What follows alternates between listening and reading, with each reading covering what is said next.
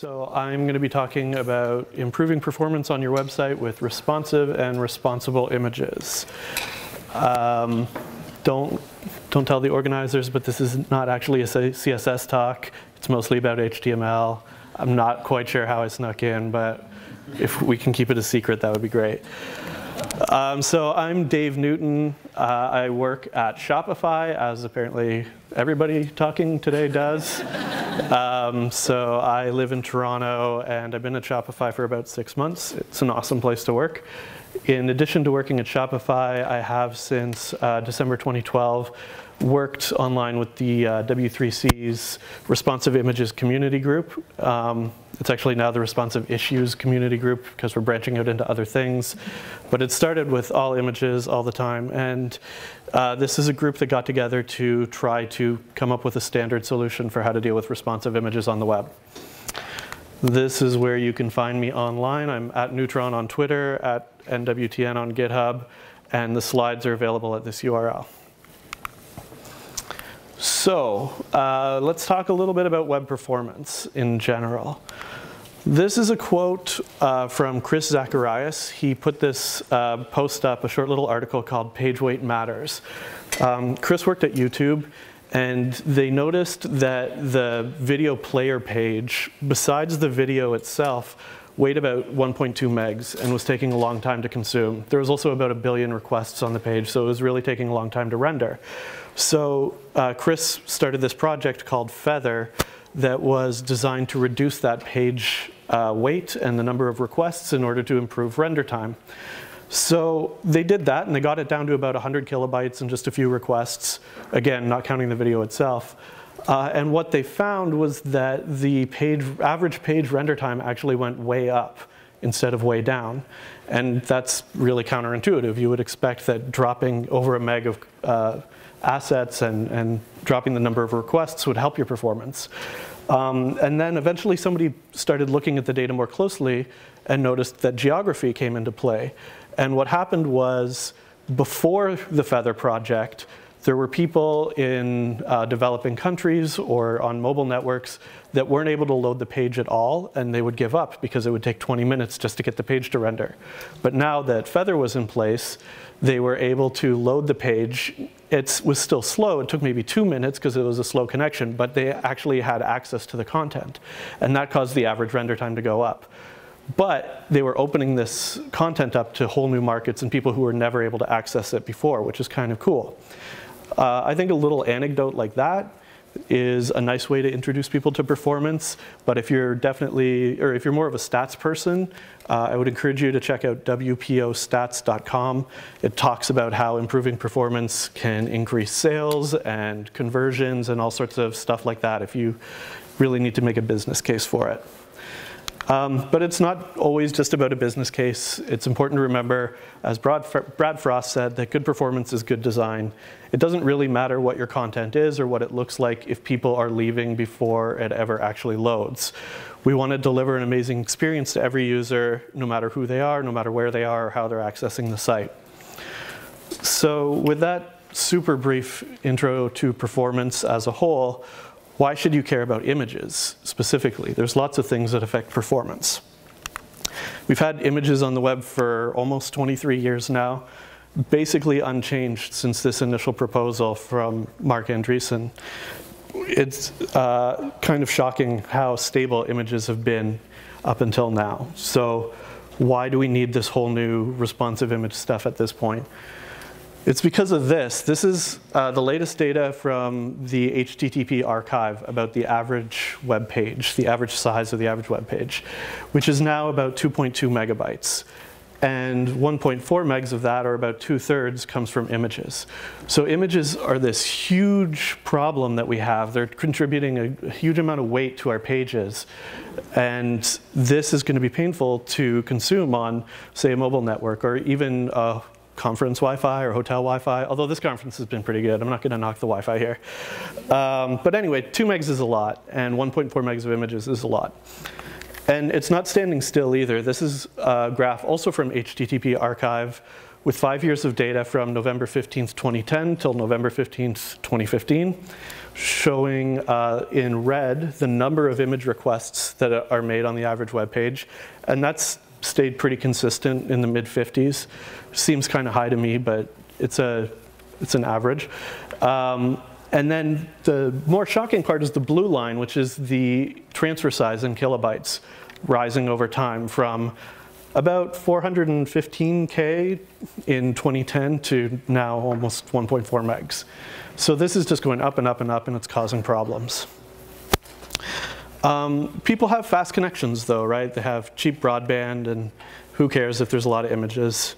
Well, not everybody has broadband. A lot of people use mobile phones. And even in 2010, which was the beginning of that graph, there is this stat that the New York Times reported that more human beings had access to a cell phone than a toilet. So as the page weight increased and the image weight increased, we're seeing a big explosion in mobile. Everybody is on mobile phones. Outside the US, and even outside of major metropolitan centers in the US, sometimes you're going to have a slow connection. It's not always going to be a 4G LTE connection. You're going to get dropped connections and assets that don't load quickly. We're at a point right now where for many people, it's a little hard to see on here, but 64% of Americans own a smartphone and have used a smartphone to access the internet. But in 2013, Pew Research reported that 34% of Americans used a phone as their primary or only way to access the internet. So we have a lot of people on mobile connections. This is an illustration from OpenSignal showing that mobile, although it's a convenient category and a convenient label, isn't a single target. This is over 18,000 Android devices that were available as of August 2014. So when we talk about mobile, we have to realize that we're not targeting one single thing. We're looking at how these images are loading on a variety of devices. So we're in this situation where we're serving huge, giant images to everybody, regardless of their context, regardless of the device they're using, and often over really terrible connections. Why are we doing this? Well, the reason we're doing this is because we had this problem. If you're a designer, or even if you're a developer, you want your images on your site to look nice and crisp. And the way we do that is with this little bit of CSS. When Ethan Marcotte first started talking about responsive design, this is how he recommended serving your images. You throw a big enough image at the browser, and give it a max width 100%, the browser will scale it down, keep the aspect ratio, and everything's going to look beautiful no matter what the display is. It handles different size displays. It handles images in different layouts showing up at different sizes. And it handles screens with different pixel densities, or DPRs, device pixel resolution. I'll probably say that a few times. So our solution to that problem was serve one big image and let the browser scale it. And as long as that image is big enough, it's going to look great. But then stuff like this comes along. This is a Retina iMac, which is 5,120 pixels wide. So let's say you have a restaurant website, and I know restaurant websites love huge giant images of salad because nobody knows what salad looks like, so they better damn well show you that their salad looks delicious. So if you're building this restaurant site, you might throw up an 8 megabyte, 5,000 pixel wide JPEG as your hero image, so it looks great on your next door neighbor's Retina iMac. Cool, right? It's going to work for everyone. The browser will just scale it down if they have a smaller screen, whatever. But if I'm out around town looking for something to eat, trying to look up your restaurant's website, I might not have a connection where an 8 megabyte photo of a salad is appealing to me. I took this screenshot when I was in Paris with my wife for our anniversary, and we were looking for a place to eat. And everywhere we went, there was this stupid E up in the corner of my screen. We had an edge connection all over the city. And Paris is like a big metropolitan center. You'd think there'd be great fast internet everywhere, but there wasn't. And so when we tried to go to these restaurant websites, they wouldn't load. And it was a situation where these businesses literally lost out on our business, on our money, because of a poorly performing website. So there's like real implications here when you have a slow site. There's real implications to your user and to your business. So besides annoying your users and costing you money, it's also potentially costing your users money. This is a site by a guy named Tim Kadlec. It's called whatdoesmysitecost.com. And it's actually really cool. You can put in a URL, and it looks at data rates from all over the world and the size of the site that you just entered, and it tells you how much it costs to load your web page. So I put in vogue.com, because whatever, and it was almost 8 megabytes. And I learned that if I was in the nation of Vanuatu, it would cost me over $2.50 just to load the Vogue homepage, which is crazy. Like, how can we expect this of our users? Now, maybe you're not targeting people in Vanuatu, but data caps are a real thing everywhere, and data costs are a real thing everywhere. I know I've definitely experienced it firsthand, where I have a mobile data cap, and I'll be 2 weeks into my plan and start getting overage charges, and it pisses me off because I'm not doing anything crazy, I swear, other than like maybe occasionally looking for dinner. And so there's like real world effects that poorly performing sites can have. So all that stuff I just talked about was about file size. But it's also important to remember that having more pixels in your image can have other effects too. A larger image is going to consume more energy, drain your battery faster. It's going to take longer to decode, which means longer to render in the browser. It's going to use more memory, which means you can have fewer apps open, or maybe it won't work at all on an older device where memory is at a premium. So this was our problem. We want images to look good for everybody. But we actually have a harder problem to solve than that. We want images to look good for everyone, but we'd want to do it without hurting the user experience. And that's where responsive images come in. So whereas before we had the solution, serve one big image and let the browser scale it, we can now come up with a better solution, which is to serve an appropriate image to every user. And this fits along with sort of the philosophy of responsive design as a whole, where we're talking about serving an appropriate layout or an appropriate experience to each user based on their context. So responsive images are just the same thing, but hyper-focused on images. If this is going to be our solution, we need to define what appropriate means. So let's talk about use cases. I've already covered 3 of them. There's 5 I want to talk about. So the first one is just different screen sizes. Pretty basic. The next is images rendering at different sizes because of the layout. The next is different screen resolutions. And then one other one is file types. So some browsers, like Chrome and Opera, I think support the WebP file type, but other browsers don't. And WebP is really cool because at the same subjective visual quality as a JPEG, it's going to have a smaller file size, which means if your browser can support it, it's a cool idea to deliver it because you'll save bytes and have faster page rendering and stuff. So figuring out a way to serve this when it's supported is one of the use cases. And then the last one is called art direction. So this is Obama's dog, Bo, sitting on the lawn in the White House. And what art direction is like how these images are cropped differently depending on the device. So because Bo is the focus, we want to make sure that his face is visible in all these different contexts. On the desktop, there's tons of space. His face is visible, but we can also show the White House and the lawn and stuff. But as you get onto smaller screens and down to mobile, if we kept the cropping the same, Bo's face would be tiny and impossible to see. So we crop differently, and that's art direction. So I mentioned at the beginning that I was maybe at the wrong conference because this is an HTML talk. This might just get me into a little more trouble. Solving this problem with CSS is a bad idea. And there's a few reasons for that. The most important reason is because of this thing called the preloader. And the preloader has been called the single biggest performance improvement in browser history. What it is okay, so you load a web page, and there's certain things called blocking resources, which are like JavaScript and some CSS, where the rendering of the page has to stop until the browser downloads and parses and sometimes executes those things.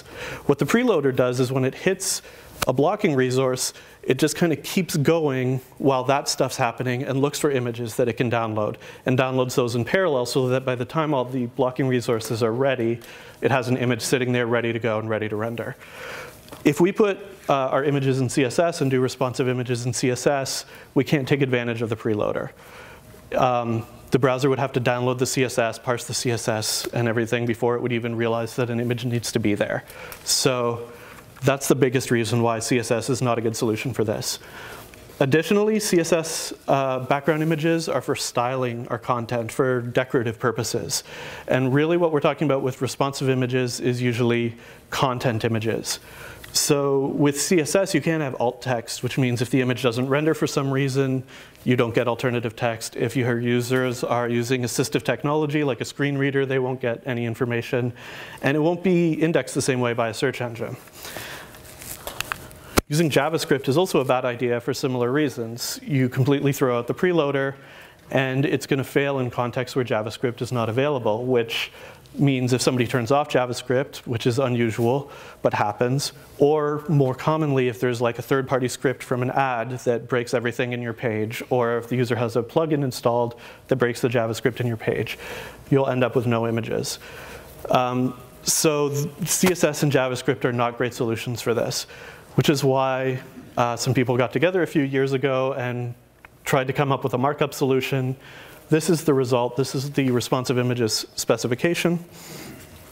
It took a few years, but we're finally here. And so let's dive into it and look at what the markup actually looks like. So I'll go through each use case. The first one I'll look at is resolution switching, when your device has different pixel densities.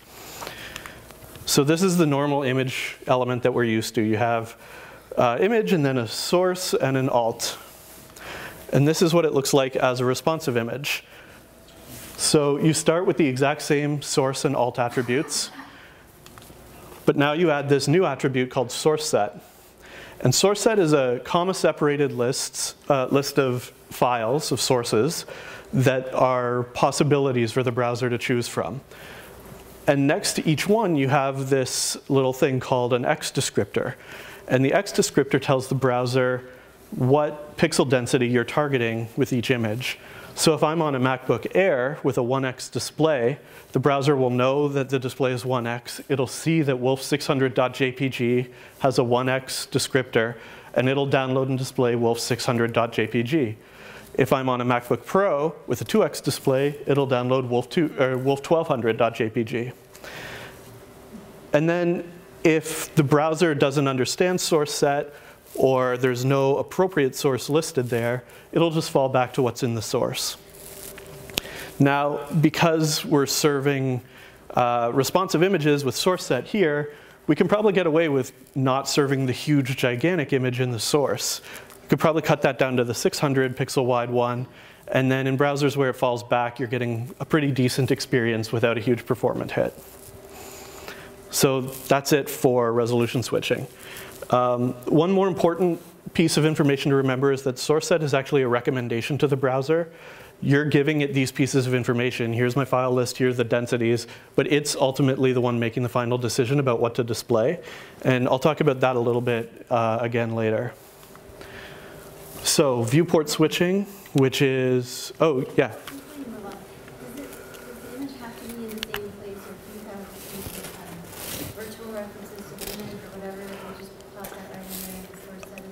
It's just pointing to the actual location on in the directory. No. Yeah, it doesn't care what the path is or the file name or anything like that. Yep. So let's talk about viewport switching, which is changing out images based on the size of the viewport or window or device size. So again, you start with your normal image, and this is what it looks like if you're doing viewport switching. So source and alt as usual. And now we have this new attribute called sizes. Sizes tells the browser what size the image is going to be displayed at, approximately. You can fudge it a little bit if you want.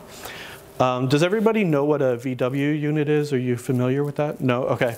So VW is a CSS unit that means viewport width. So it just means 100% the width of the viewport without regard to the size of the parent or anything.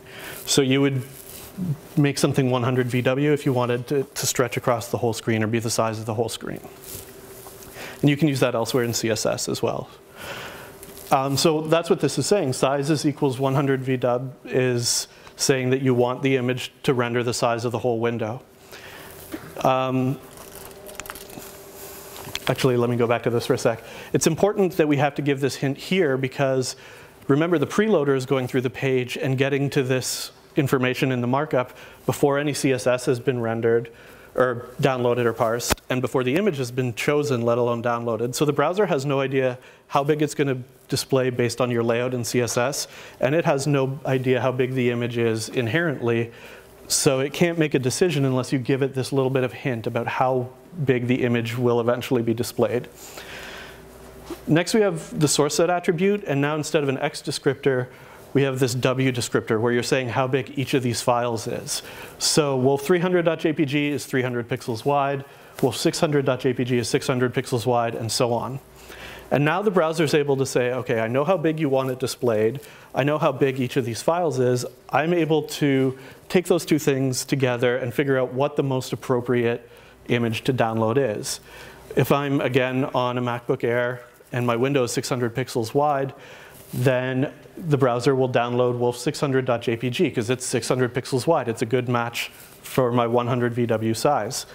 If I'm on a MacBook Pro, that's a 2x resolution, the browser will download wolf1200.jpg because it knows that the browser window is 600 pixels wide, the resolution is 2x, so to get a nice crisp image there, it'll get the 1200 that'll fill up that 600 pixels but at a 2x density.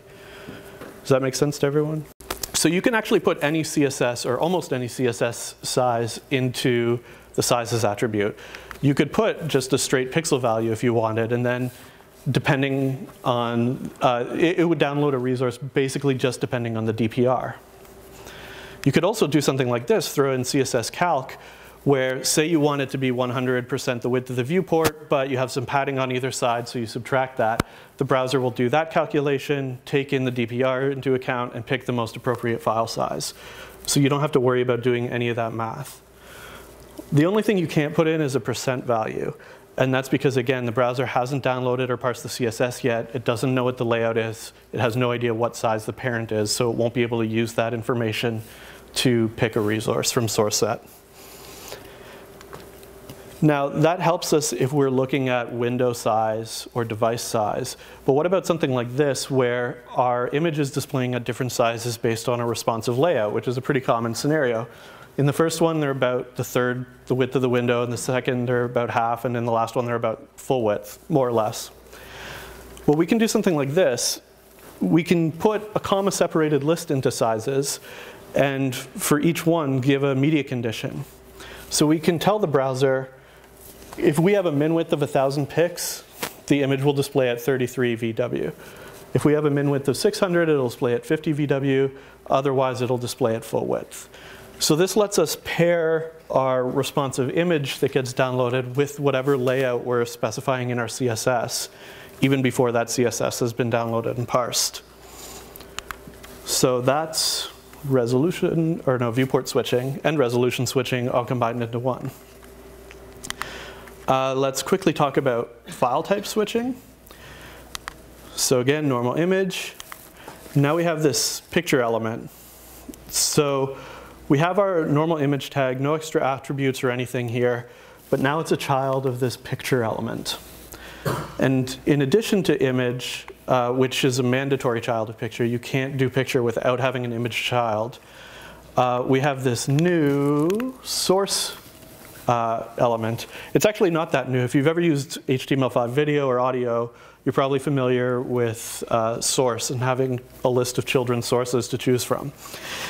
So in this case, we have a type attribute on source where we tell the browser, this file is a WebP image. You just put in the MIME type. And if the browser understands how to deal with WebPs, it'll download that and display that. If it doesn't, it'll just fall back to this JPEG. And unlike source set, a source is an imperative to the browser. We're telling the browser, you definitely have to pick the first source you understand. So you won't get into a case where the browser decides, I feel like downloading JPEG today. Not going to happen. That's going to be a little bit more important when we come to art direction. So you can put more than one source in there too. Internet Explorer and I guess Edge supports this format called JPEG XR, which is a lot like JPEG, but has a little bit better performance. But it's not supported anywhere else, so nobody uses it. But now that we have picture, you can throw it in there. You can say, if you understand WebP, go for that. If you don't, but you understand JPEG XR, do that. Otherwise, regular old JPEG. And again, because of the way this is set up, if you're on an older browser that doesn't know what picture is and doesn't know how to deal with these sources, it's just going to render what's in the normal image tag, because it's just a plain old image tag. So you get a built-in fallback. Last use case is art direction. Up until now, my alts have all said a rad wolf. It's now time to meet the rad wolf. This is Party God from Adventure Time. It's a pretty good show that I recommend you watch. So let's say we want to do some layout kind of like this with Party God. On the phones, or the phone and the tablet, Party God's all shrunk up in the corner and you can't really see his awesome might. So we want to do art direction where we crop something like this so you can actually see what's going on in the image. And we can do that with responsive images too. So there's your normal image. And once again, it's a child of the picture element. And once again, we have source elements. But this time, instead of a type attribute, we have a media attribute. And we can put in our media conditions here the same way we did before in in sizes, and the same way we have it in our CSS. And now tell the browser, if there's a minimum width of 1,000 pics, you have to display wolf crop big. If there's a minimum width of 600 pics, you have to display wolf crop small. And if neither of those conditions are met, you can fall back and show just wolf.jpg. And again, source elements like this are an imperative to the browser. It has no option. It has to display these. So you're going to be guaranteed that your art direction always looks exactly the way you want it, no matter what, assuming the browser supports responsive images. And that's it. That's actually everything. For the simple use cases, it's everything. You can actually combine these things, and it gets a little crazy. It gets a little hairy. So I'm going to show you this. Don't freak out. This is why responsive images kind of got a bad rap for a while. This is all to display one image on screen. It's combining all the stuff I just talked about.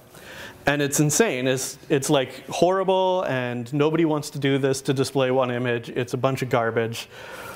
But the nice thing is, if you ever get into a weird situation, some edge case where you need this kind of flexibility, you can do this and combine all those things in that way. It doesn't mean this is going to be what you do every day. It's going to be that one-off crappy day at work when you had to write 800 lines to display one image. But you can do it if you need to. This is what you're going to do 90% of the time, which is use sizes and source set with a W descriptor. Just throw a bunch of image files at the browser, tell it how big they are, tell it how big the image should display, and let it figure it out for you. And if you only have 2 sizes, cool, just throw 2 files in there, let the browser figure it out. If you happen to have 15 different sizes of the same thing, great, let the browser deal with it. And you're going to get a good experience for everybody. So again, that's the link to the specification. It's pretty readable as far as specifications go, but it's still a spec, so it's interesting to read. I recommend checking it out, but it might be a bit dense. I covered like some basic use cases, but as with anything on the web, there can be like really weird, crazy, scary edge cases. And Taylor Hunt actually wrote an article about this where you're getting into some more advanced stuff. So he looked at weird things like animated GIFs being displayed on e-ink displays, so you have to worry about the refresh rate being kind of wonky and not understanding the animation, and just how to deal with like bizarre problems like that. So the kind of thing that, there's probably not going to be a lot of tutorials about, he's got you covered. So if you're getting into advanced stuff, I recommend checking this out. And you can use this stuff now. That's the cool thing. I've given this talk a bunch of times, and most of the time it's like, well, maybe it'll come eventually, I don't know. But it's here now, almost everywhere. You can use all this stuff in Firefox, Chrome, Opera, and even Edge. And you can use source set and sizes in Safari 9 and iOS 9. And Safari's almost there with picture. Just 2 days ago, it landed in WebKit. So hopefully by the next Safari release, it'll be in there as well. If you want to support, do this stuff with browsers that don't support it yet, or like older browsers, there's a polyfill out there called Picturefill. It's by Scott Gell at the Filament Group and others from the Filament Group, and you know how open source stuff is, everybody contributed. So yeah, that's there, it's really good. It uses the exact same spec, or sorry, the exact same markup as the spec. So if you want to use it for now and then pull Picturefill later, you won't have to like update all your pages, it'll just magically work. But if you're not sure if it's for you, he also wrote an article called To Picturefill or Not to Picturefill, which goes over some of the pros and cons of if this polyfill is right for you. Personally, I think we're at a good enough point now where we can just ditch the polyfill and rely on the built-in fallback, but you might have different needs for your projects and customers. So that's good. Responsive images are awesome, but also they're kind of a pain. If we're serving, say, 15 different image sizes for each image we want to display on the page, then that means we have to actually like export all these images and deal with this as part of our process. This is a tweet from Tessa Thornton, who at the time I did not work with, but now is a coworker of mine. And I feel her pain. Like, this is a really crappy part about responsive images. So I went ahead and built this for you. This is Grunt RespImg. It's a grunt task. I'm sorry I don't have a gulp task, but I'm open to forks and PRs. And you can just throw a big image at it and give it some output sizes. It'll do some resizing for you with really smart defaults. Basically, it's going to output visual quality that's identical to Photoshop, but at way smaller file sizes. It can also rasterize SVG to ping so that you can have a ping fallback for any SVG images. It can rasterize PDFs, so you can create thumbnails of PDFs. And it can run it through any, or 3 different external image optimizers. I also built a PHP version, which doesn't have quite as many features, but it still does the smart resizing and saving to different sizes.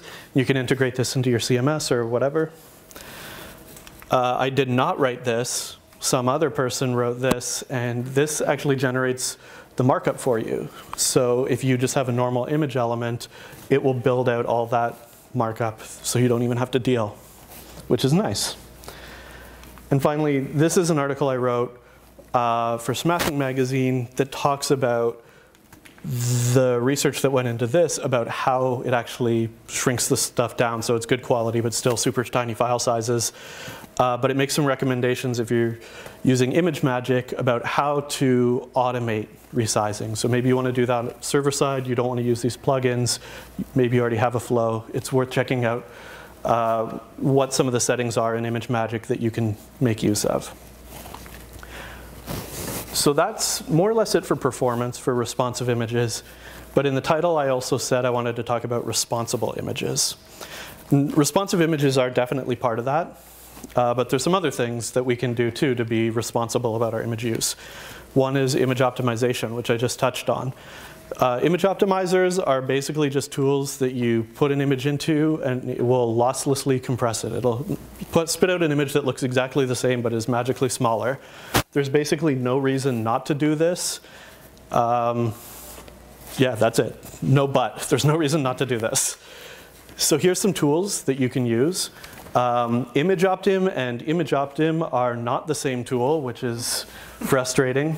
So ImageOptim with a big I and a big O is a GUI for the Mac. ImageOptim with small letters and an underscore is a command line tool. SVGO GUI is a GUI to compress SVGs, and SVGO is a command line tool. All of these will not hurt your image quality at all. They will just make your images smaller at no cost to you. If you're serving SVGs, you can add something like this into your Apache config if you are running on Apache. Basically, you want to serve your SVGs gzipped. Again, it's not going to hurt anything. It's not going to ruin the quality or anything like that. It just magically makes it faster. So always serve your SVGs gzipped. And if you're not running Apache, you can still do this on whatever you're using. It just won't look exactly like that. The next thing I want to talk about is just deferred image loading or lazy loading.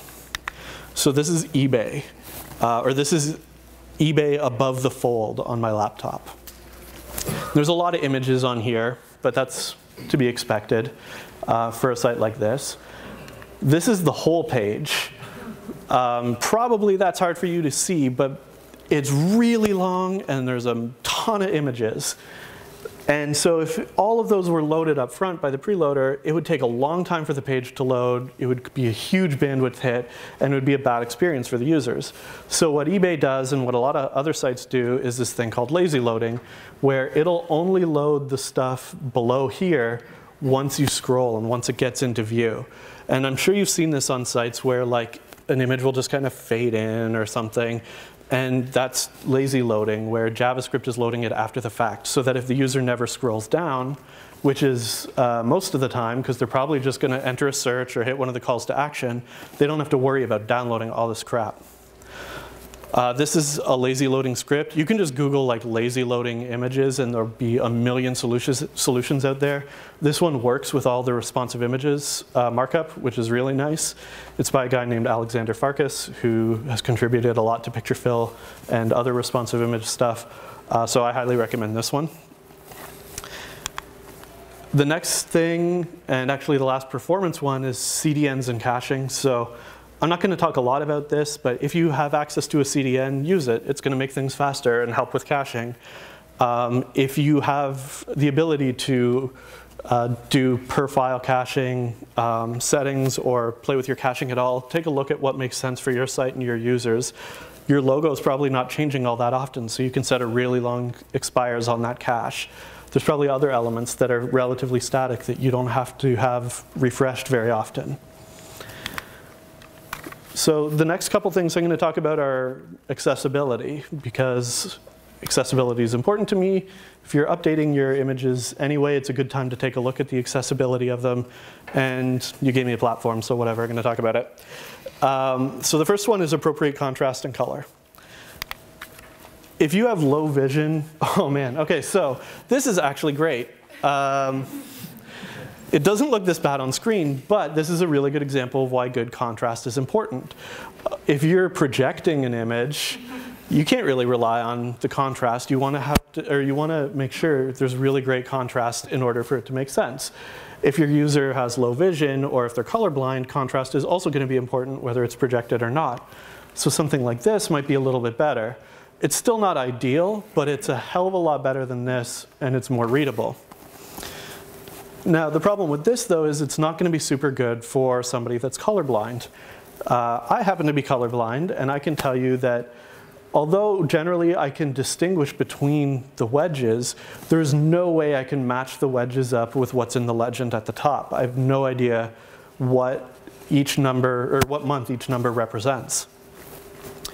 So I'm going to do a little experiment. There's a tool that I use to convert this into what it looks like for me. And that's what I have on the next slide. So the next slide looks identical to this slide for me. I'm going to have to like trust other people that it's actually different. But I'll switch and you can tell me if you think it looks any different.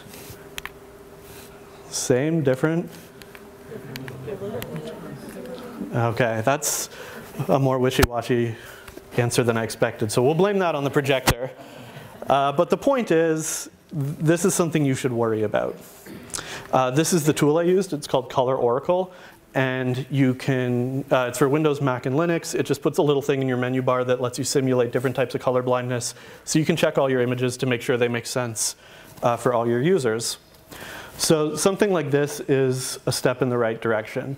It's kind of ugly, but the wedges are pretty distinct for a low contrast situation like this projector, for somebody with low vision, for somebody with color blindness, and more importantly, even if somebody can't distinguish that one wedge is yellow, the labels are now right next to each wedge, so it doesn't matter what color each one is. I can still get the information that I need just by looking at the placement of the labels. I don't have to do any of the matching that I had to do with this one, which is a huge relief.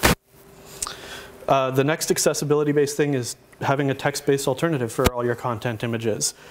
There's a lot of ways to do this. Hopefully most of you are used to using alt text, the alt attribute on your image. You can also use aria described by and aria labeled by, which can provide some additional information. There's the long desk attribute, which is highly controversial, but it exists. You can read up on it, but most people, I think, are saying not to use it, but it's there. You can wrap your image in a link and link to a longer description, a longer format description. You can use a fig caption, or if it's an SVG, there's title elements within SVG and text elements within SVG that make it accessible that you can expose as well. Don't worry about writing all these down because I posted the slides, but there's a bunch of information here about how to use alternate text appropriately for your images. And the last thing is just to use fewer images overall.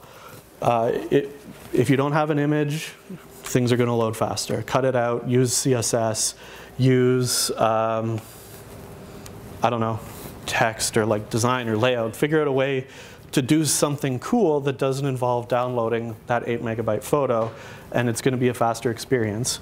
Now, obviously, you're not going to remove every single image, but if you think about it in the design process and keep this in mind, it can be, it can help your users in the long run and hopefully help you and your business in the long run. So the last thing I want to leave you with is this quote from Brad Frost that I had at the beginning: good performance is good design. Let's all think about performance in the design process. And finally, if you want to come work at Shopify, we're always hiring smart devs. So that's the website, or you can come talk to me. That's my Twitter and GitHub and the slide URL again. Thanks.